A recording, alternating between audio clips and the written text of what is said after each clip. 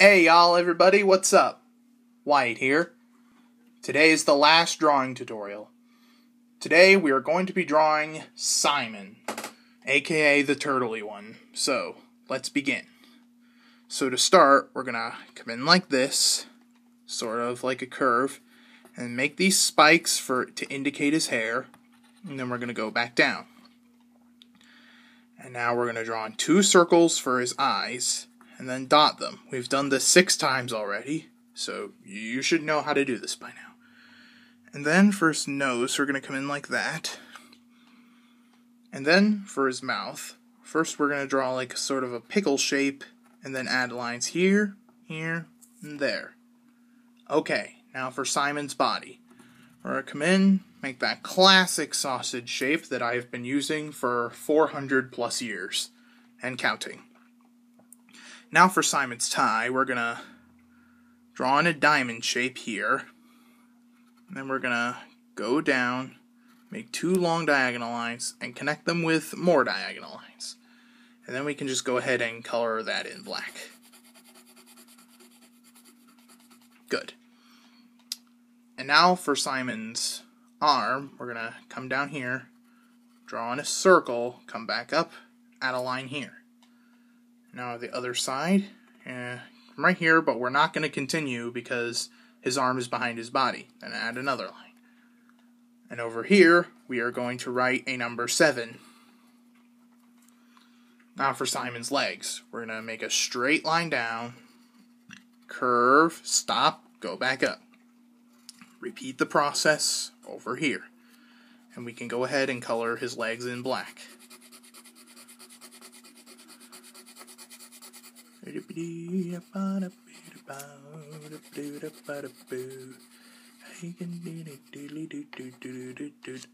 to thicken this line here to indicate where his legs separate.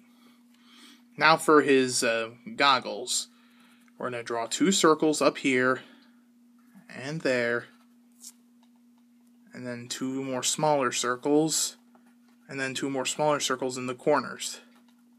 And then we can go ahead and color these areas in black.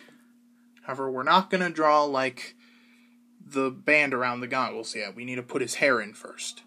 Start about here and spike upwards and continue going up. Go here, go through where the goggle lens is, and then we're going to come back down and right there. And now over here, we're going to draw a line here, there, and then here, and over there. Good. Now, we're all done drawing Simon. Let's color him in.